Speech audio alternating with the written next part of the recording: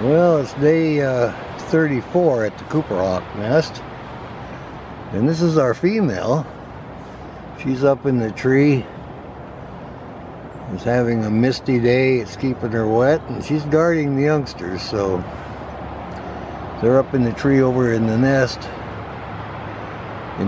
tree, and I came over on the other side and I found her in one of her favorite perches she used the last couple of years.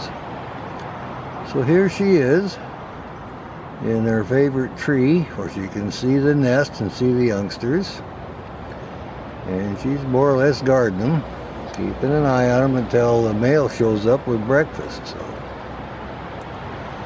and when he comes in with the breakfast, she'll go receive it from him, get it prepared, and then fly into the nest, and they'll all pile in there and we'll have a feeding. So, but it's day 34 for our Cooper Hawks, our youngsters, and this is, I believe, the female. Yep.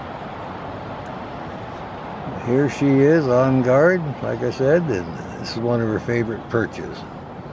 And this is right across from the nest they used the last 2 years. So, and they're only like, the new nest is only like 50 yards from the old nest anyway, so still the same territory.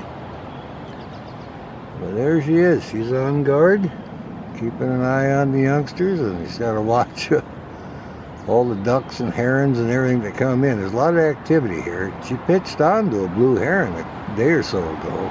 Got too close to the nest tree when it flew by, and I didn't think she would go after a heron, but she run right down into the swamp. So you don't mess with mama and her babies, I'll tell you that. She's very aggressive. And she did a good job. That heron couldn't get down in the swamp quick enough because she spiraled right after him. Now she's looking. Let's see if she may have heard something from the male. Gonna stretch and relieve herself, and off she goes. All right, we'll go over to the nest then.